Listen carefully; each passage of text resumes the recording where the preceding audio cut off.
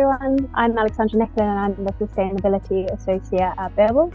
Beerwulf is an e-commerce company specializing in home drafts, selling across 10 markets in Europe. The current 2023 sustainability challenges for Beerwulf at an international level are firstly, the lack of alignment between the countries within the EU and the UK. So there are different deposit return schemes, different labelling requirements and so on.